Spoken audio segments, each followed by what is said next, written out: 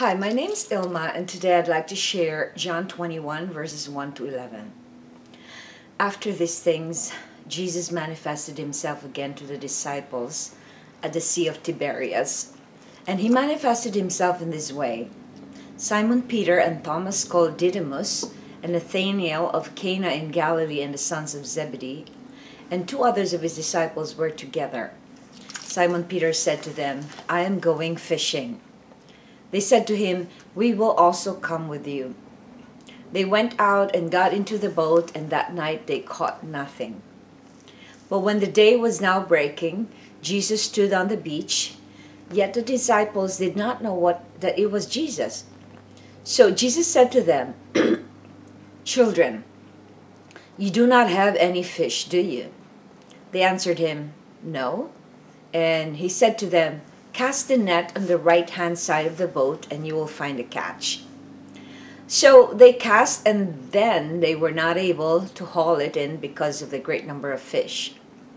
Therefore the disciples whom Jesus loved said to Peter, "It is the Lord." So when Simon Peter heard that it was the Lord, he put out his garment on, for he was stripped for work, and threw himself into the sea.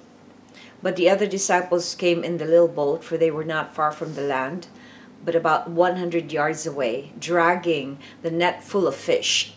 So when they got out on the land, they saw a charcoal fire already laid, and fish placed on it, and bread.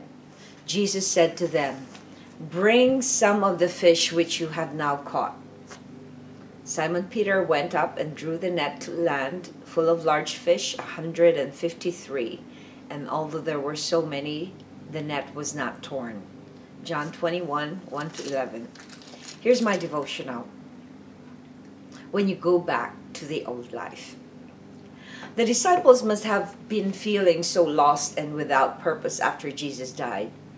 They probably didn't know what to do after 3 years of giving up their old occupation and gave up everything to follow Jesus.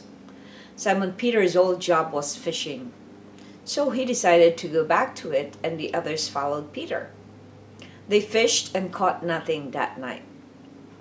At daybreak, Jesus came and asked if they caught any. Of course, he knew very well that they didn't. Going back to fishing was what most of the disciples did before Jesus called them to join him.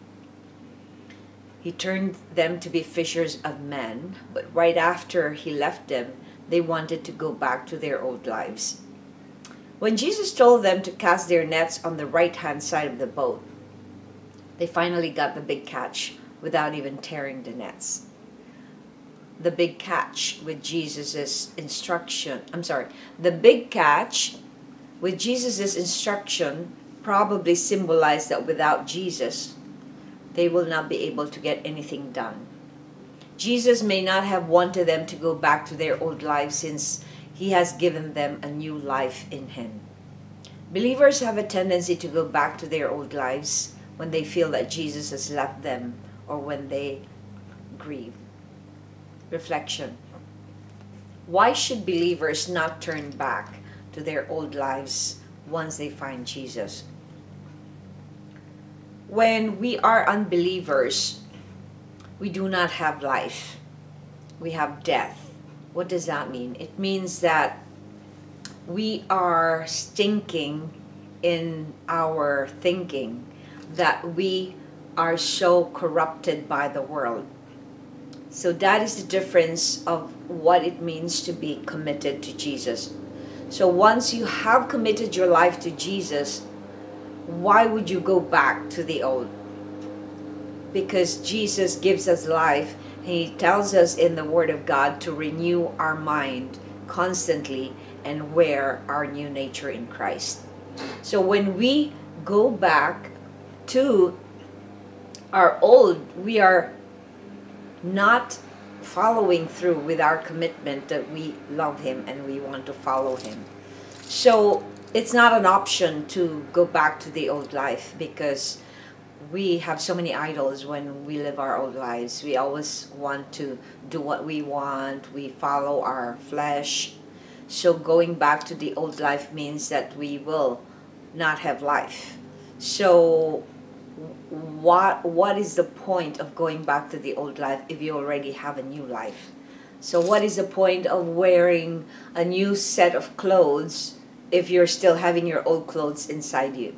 So you need to strip off the old and wear the new, so that there will be no confusion, there will be no suffering that will happen to you. Because now if you know you are new in Christ, then there is no way for you to go back to the old.